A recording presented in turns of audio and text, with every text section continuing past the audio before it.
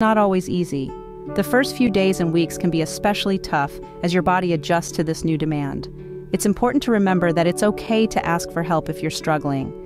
One of the most basic yet crucial tips is to ensure a good latch. This means your baby's mouth should cover more of the breast below the nipple rather than above.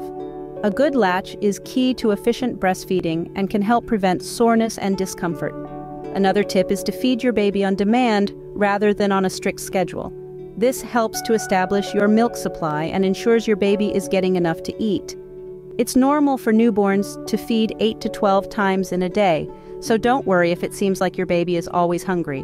Breastfeeding can be a tiring endeavor, so make sure to take care of yourself too. Stay hydrated, eat a balanced diet, and try to rest when you can. Remember, your health and well-being are just as important. Using a nursing pillow can also be a game changer. It helps support your baby, reduces strain on your arms and back, and can make breastfeeding more comfortable for both of you. And lastly, don't hesitate to reach out to a lactation consultant or your healthcare provider if you're having difficulties or concerns. They can provide guidance, reassurance, and practical tips tailored to your situation. To summarize, today we've discussed some practical tips to help make breastfeeding a bit easier.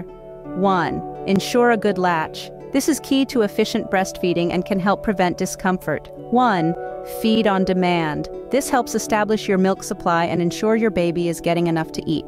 1. Take care of your health. Stay hydrated, eat a balanced diet, and rest when you can. 1. Use a nursing pillow for support. 1. Reach out to professionals if you're struggling or have concerns. Breastfeeding can be a challenging journey, but remember, it's also a special time of bonding between you and your baby. With patience, persistence, and a little help, you can navigate through these challenges and enjoy this precious time with your